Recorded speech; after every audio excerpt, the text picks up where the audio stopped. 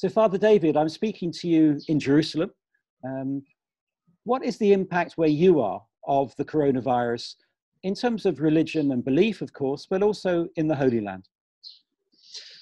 So I think that the coronavirus has pushed us to think very, very carefully and deeply about what is our role as religious leaders.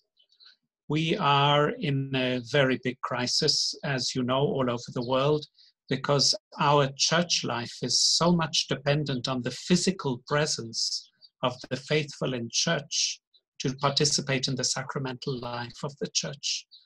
And this has got me personally thinking, and I think many, many of my colleagues thinking as well, what is our role in such a situation? It's almost apocalyptic.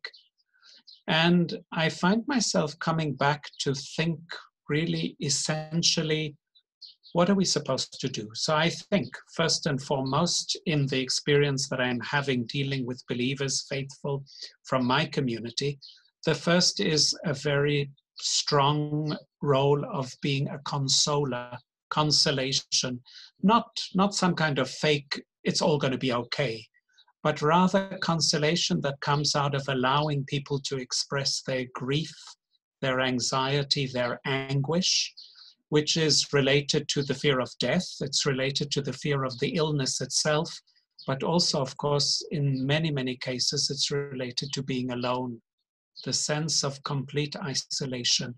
And here I'm speaking, of course, particularly about the elderly. And even if there are 2 or 3 in one place, that does not necessarily mean that that sense of isolation and loneliness is any less. So really, this is coming through very, very strongly. And the sense of responsibility that when people call, very often before the crisis, I'd say, okay, they'll call back tomorrow. I don't have time today. But the realization now that it's important to answer the phone, to talk, to allow people to really express this part of this part of their lives, which is a sense of grief, of loss, and of deep anguish.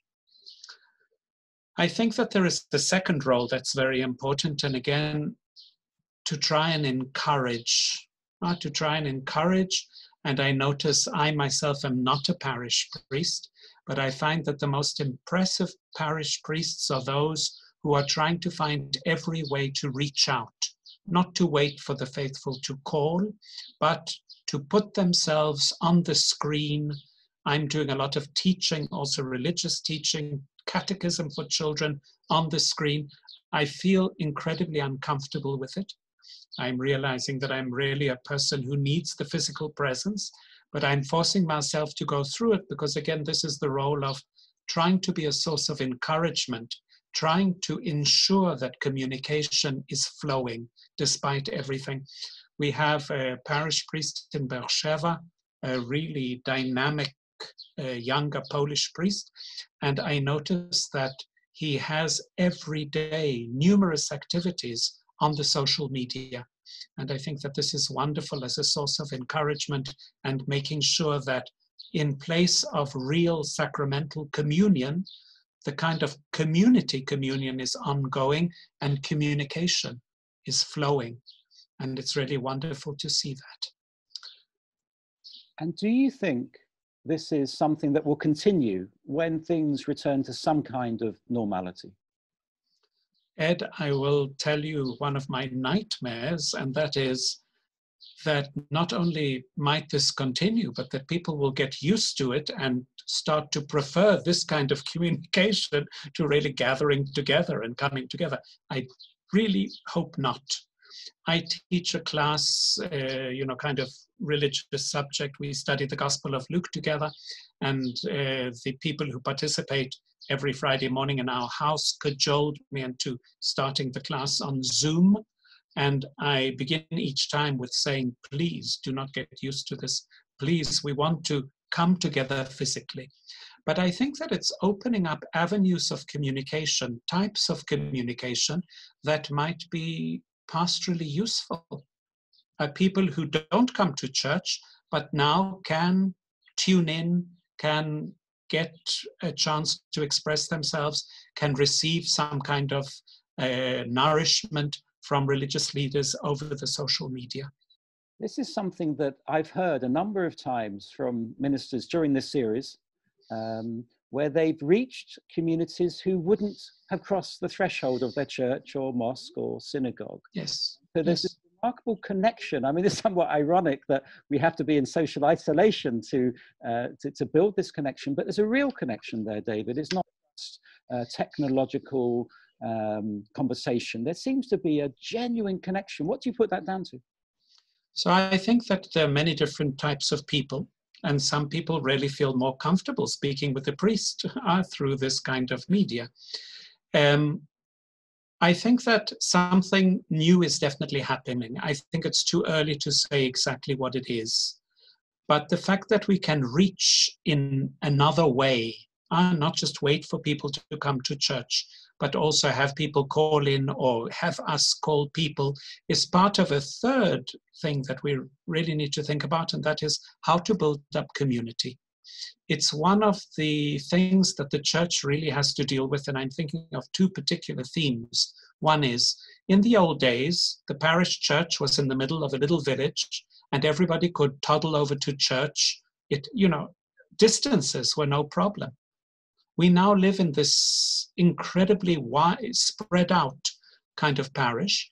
And I think that people simply don't find the time, the energy, the opportunity to come physically. So this opens something up. But there's something else that I've been thinking about. And even I've just published an article in this week's tablet. Something that I experienced over Passover. I every year attend a Passover Seder. And I love it. It's a place for me to learn about liturgy. And this year, for the first time, I participated in a Zoom Seder. And I realized that we have something to learn from Jews that have a parallel home liturgy to the synagogue liturgy. And although it's true that Catholics pray at home, we don't have that liturgical moment that has a very great significance in our lives as Catholics, in the family unit, mother, father, children who come together and really worship in a liturgical form. And I think that this is something that we as church really need to think about. We are too clerical, we are too institutionally oriented, meaning people must come to the parish. And I think that when we come out of this, we need to really think once again about something that's there right in the beginning in the Acts of the Apostles. They went to the temple and then they came home and broke bread at home. And that wasn't just eating. It was a liturgical commemoration of the center of our faith. And I think that this is something very important that we need to learn from this crisis.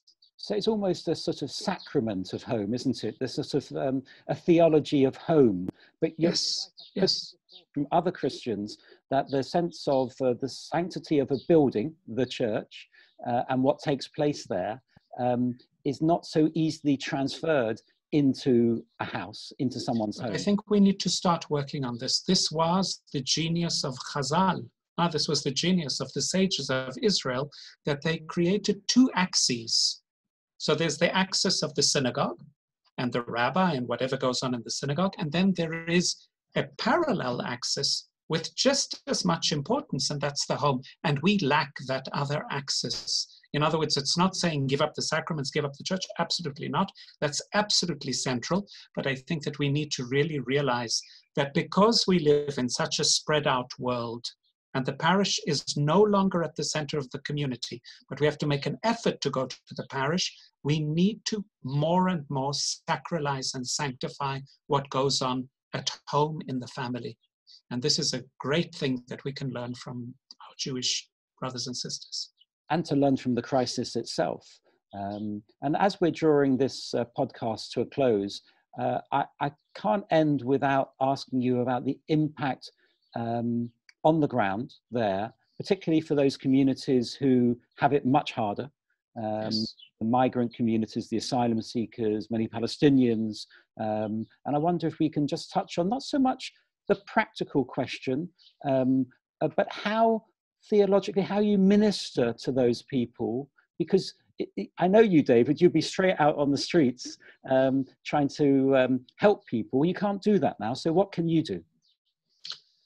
Well, I do go out on the streets because we've had calls of people about to be evicted from their apartments. So there's something very practical here in terms of thinking what obliges me, despite everything, to go out and help. Once again, I think that it is very, very important for these people to know that we are with them.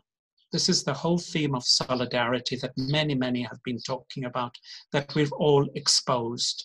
Again, this cannot be some kind of nice thought, because it's not a nice reality. The people who are poor are much more exposed than the rich. They can't isolate themselves very often. They do not even have the type of sanitary stuff that they need in order to take care. So again, for me, it's very important to find ways through social media, through telephone calls, through whatever way is possible, to say we are here and we are with you.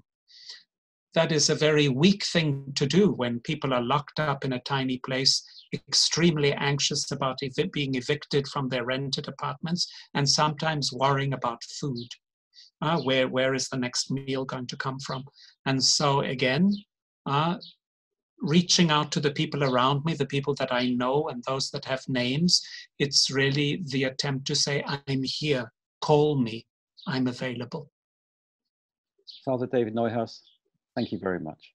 Thank you, Ed.